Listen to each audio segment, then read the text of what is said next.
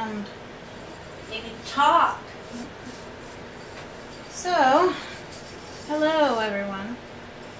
I am coloring, painting, glazing my pottery that I just got back from the pottery place. It's very exciting, isn't it? So this is the first ceramic piece that I made. It's a lion cup. So you can see his face. It's all cute. And then at the bottom is a foot, a lion's foot, and the handle is a tail. And it's a cup. So this is a green man that I made for my stepdad, Kevin. And it's a cup that was thrown on the wheel, and then I added all of these little details to it. You can see the face and the leaves all around.